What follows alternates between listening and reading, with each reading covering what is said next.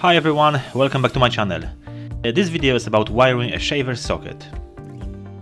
As you might know, the wiring regulations in the UK do not allow to install any standard 240 volt socket outlet inside the bathroom if the distance from the socket outlet to the bathtub or shower cubicle is less than 3 meters.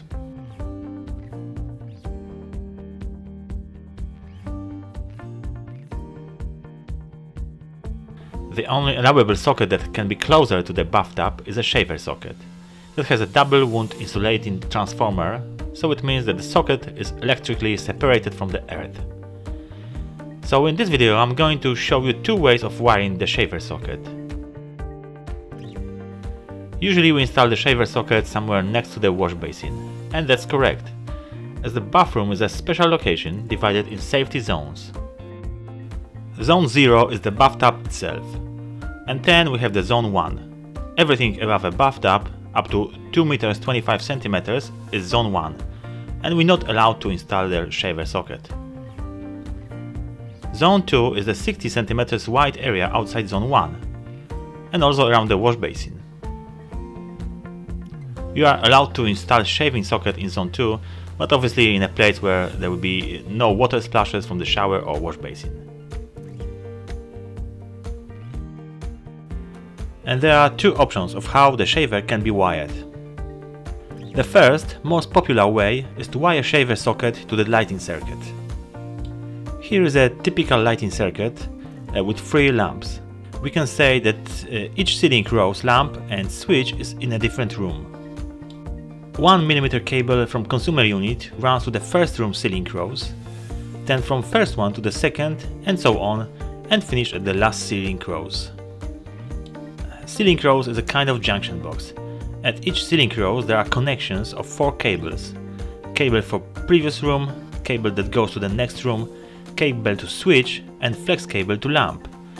Only in the last room there are 3 cables in the ceiling rose, as the circuit finished there. Let's say that the last room is our bathroom, where we have a ceiling rose with lamp pendant and pull cord switch and a shaver socket on the wall. So if we want to connect our shaver socket to the lighting circuit, we need to run 1 mm cable from the shaver to the ceiling rose, where we have line and neutral wires.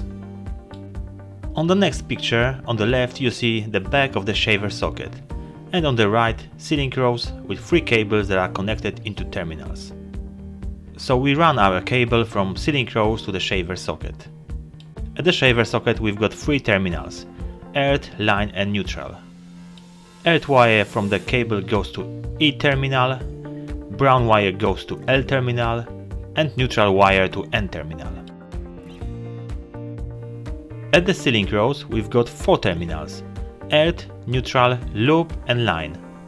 So earth wire goes to earth terminal, a brown wire goes to the loop, and a blue wire goes to the neutral. I almost forgot to mention that the circuit with the shaver socket has to be RCD protected, in this case our lighting circuit. But there is a second option too. If you don't want to ruin your ceiling and walls, or the lighting circuit is not on RCD, you can wire the shaver socket to a ring final circuit that serves the rest of the rooms, and this must be RCD protected as well. Here is a layout of ring final circuit, and next to it is our bathroom. So before wire to the ring, you need to install a fused connection unit FCU between the socket outlet and the shaver point, and replace the 13 amp fuse with 3 amp fuse. The FCU needs to be outside of the bathroom. Then run a 1 mm cable from this FCU to the shaver socket. The cable between the ring and FCU should be 2.5 twin and earth. And the last important bit I want to mention is the depth of the back box for the shaver socket. As the socket is quite thick, because of the transformer, you need to install a 47 mm back box. So in this video I showed you 2 options of wiring a shaver socket. Hope it helps. If you like my videos, please subscribe to my channel for more videos, and thank you for watching.